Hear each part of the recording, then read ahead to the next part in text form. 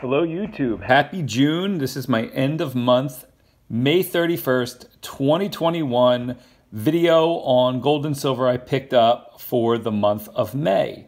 My name's Silver by the Ounce, and every month I go over spot prices, what I picked up, what I stack versus I collect. So if this is your first time, welcome. If it's not, thanks for returning, guys.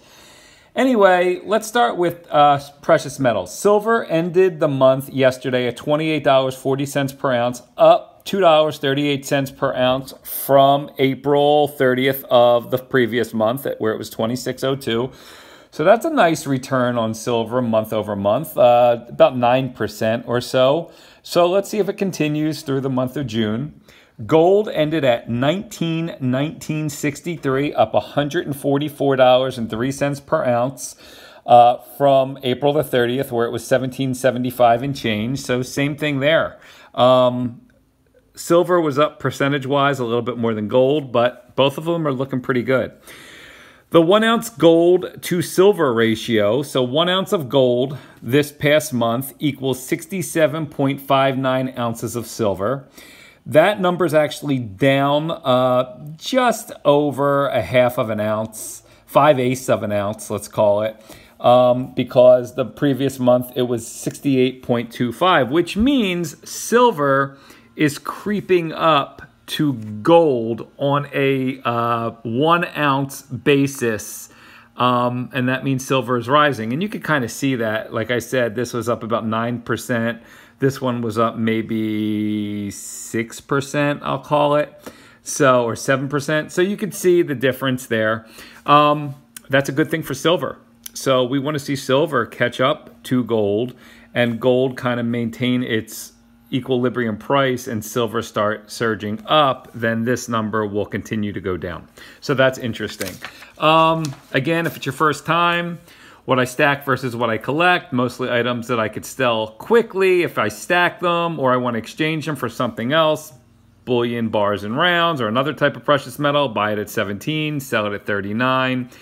I coined the phrase IDGAS. I don't give a shit about these. I do when I'm buying them. I want to buy them at the best price, but then I want to let them go. It's been very difficult to buy cheap silver. I don't know if anybody out there saw, but even the U.S. Mint said there's a shortage, silver shortage out there. A lot of their recent items that they're releasing, having problems with their website, and it's just a mess. So that bodes well for silver. What I collect, mostly items that I care about. Sets, collection, and series. For instance, Libertads, 8 Rials coins, Britannia sets, the Queen's Beast, which just closed up, essentially, the first series at least, and Chinese Panda sets. And second and lastly, my 2021 golden stacking goals, lower my silver cost average. I started the year... ended 2020, started the year at $23.63. My goal is to keep it under $24 per ounce. That is a feat. It means I'm going to have to buy stuff higher, but kind of limit what I buy. I want to get 106.5 ounces of silver. That would give me 2,210 ounces by the end of the year and 1.5 ounces of gold. I'm about a third of the way there. I got about a half an ounce of gold this year. And finally, finish and continue ongoing sets, Libertads, Queen Beast, and Chinese Pandas, as I stated before. So I'm going to start off, actually, with a story here. I bought a couple months ago this coin, as you guys saw. This is the 1861 AU55 8 Rials coin. It's a gorgeous coin. You can see it right here, 1861. Has the Libertad right in the middle. And just for those that don't know, I'm trying to obtain the 1772 through present Libertad and 8 Rial set. And it is very challenging. It's very difficult. I'm going to give you something that I have not run into yet, but now I am aware of it. It probably will extend how many coins that I need. So I bought this coin. It cost me $142 originally. 1861, tough coin to get, tough grade. I want all graded coins, by the way. Anyway, long story short, bought this coin, super happy with it. In my book here, I marked it off, I checked it off, done deal. Anyway, long story short, again, I upgraded. I called it upgrading from a AU55. I saw this and I got it for $165. So this cost me $142 or $146, excuse me, $146. And then I saw the 1861 MS62 and it cost me $165. So even in my writing, as I was writing all of this out, I said I upgraded from this one to this one. And my intent was to sell this one. Stupid me didn't realize that there is a different mint mark on it, where the 1861 AU55 has the TH mint mark, and you can see that right here, TH, whereas the MS62 has the CH mint mark, which means a different person minted it, which means I need to keep both of these, because if I'm getting the whole set, I need to get it with the MO, means Mexico City. So MO, you could see MO right there. That's the mint mark for Mexico City, but a different minter minted them. So officially, I now need to keep both of these. So I have an MOTH and an MOCH. So where I thought I was going to be able to sell this one and get my money back for this, and it would have only cost me $23 more to get an MS62 versus an AU55, which is a great deal by itself. The end result is now I just spent $155 and I'm keeping this one and this one now. So these are two different coins from the same year from Mexico City, which means I have to start going through every single one of my coins and seeing if there are multiple mint marks on all these coins, which means I'll have to extend my list here. And there you go. So you could see I add this one and this one. So what I'm going to do to make it clearer for me here is I'm going to go put an X here and put an X here. So I have two coins now, where I only thought I was going to collect one. Now I have two. So that is my deal for that story. Beautiful coins, that's it. So let's stay on the 8 reels. I got another 8 reel. This, before I even show you the top, is a very, very special coin. So as you can see on my checklist here, you have 1823 through 1809. These are, Mexico got their independence and they started minting what's called cap and raise. And as you can see on this one over here that I showed you, there's the cap in the middle and the raise sticking out of it, okay? And then when I flip it, you could see the eagle holding the snake. I'm gonna keep it on that side for a minute, okay? So you can see here, these are half. I'm up to 1861 I just showed you. Then I go over to the next page, and that's the rest of them, okay? All the way up through 1909.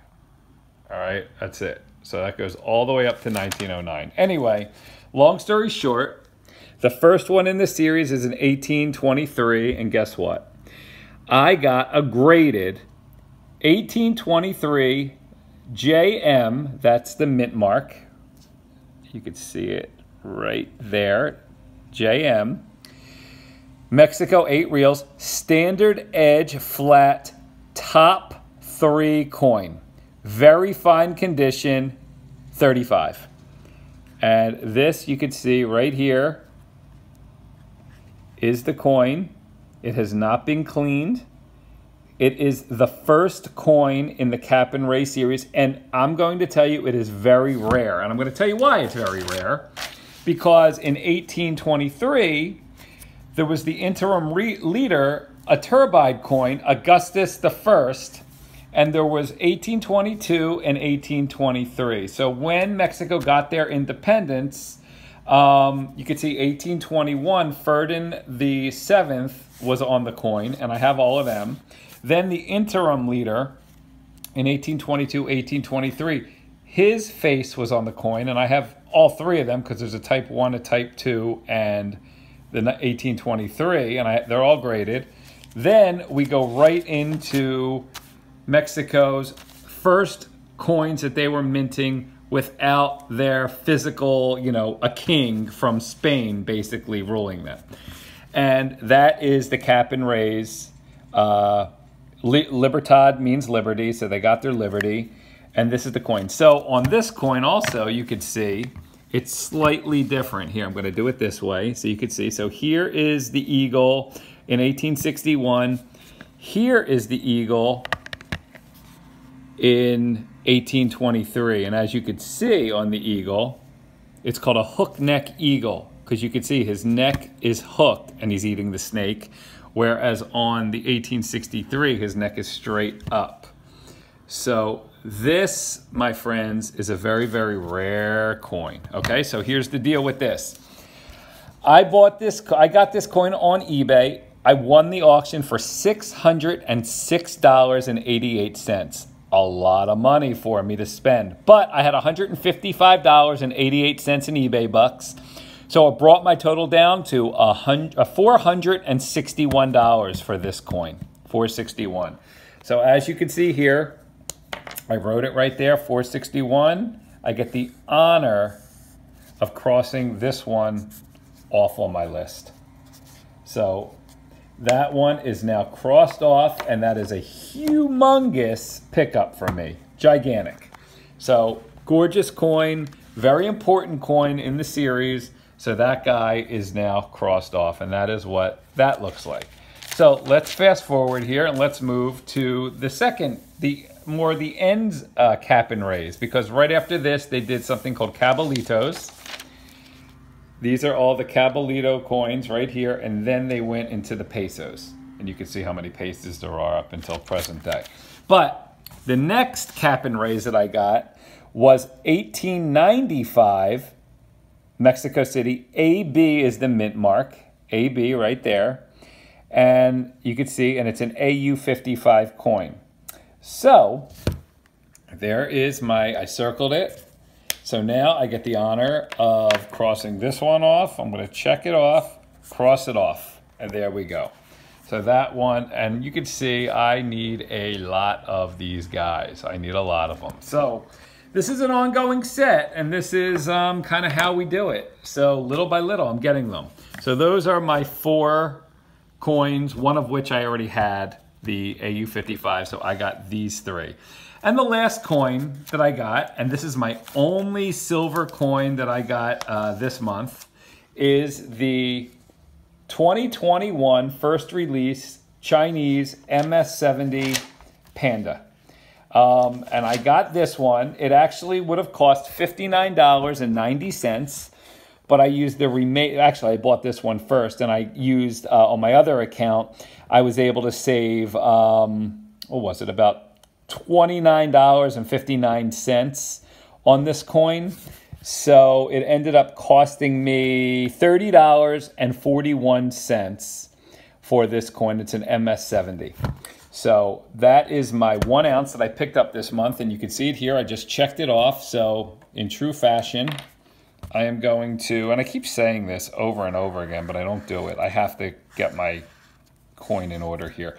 I have a lot of these that I've showed over the years. I just have to write them in here. This was kind of like a new page. I just haven't gone through my Chinese coins, and I have to do that. So I will start putting these all in here. But you can see for the last 3 years, I just haven't done it.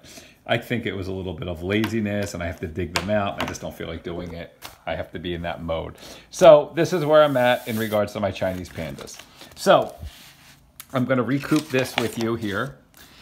So May 2021, this is my 88th month of stacking. I didn't get any gold this month, none this month. In regards to proofs and other types of numismatic, which I do not count towards my official stack of silver, the 1823 I showed you, my cost $461, although it cost $606.88, so eBay bucks came in handy. Bought a couple things that were not coins, and I used eBay bucks, or they gave me eBay bucks, and there was like a 10% promotion, so we bought stuff. 1895, $82 is what that one cost me. for the AU55.